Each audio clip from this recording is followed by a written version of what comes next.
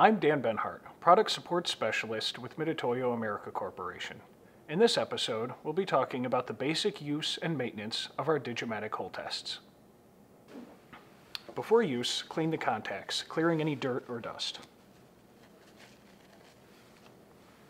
Rotate the thimble through the full range of the gauge and check for any sticking or jamming of the thimble or anvils. Make sure that your gauge powers on. If it does not, replace the SR44 battery. When replacing the battery cap, make sure that the seal is properly seated. Perform the initial setting using a setting ring or master part if applicable. And if your measurement will only use part of the anvil surface, perform setting using that portion only. Enter the preset value, that is, the setting ring calibration value if you will be performing absolute measurements. To take a measurement, bring the anvils into light contact with the workpiece, then operate the ratchet 5 to 6 times to ensure constant measuring force.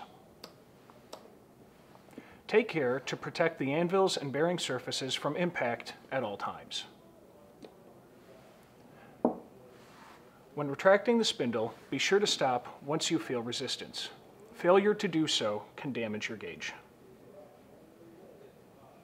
After use, check the gauge for damage. If any is found, arrange for repair or replacement.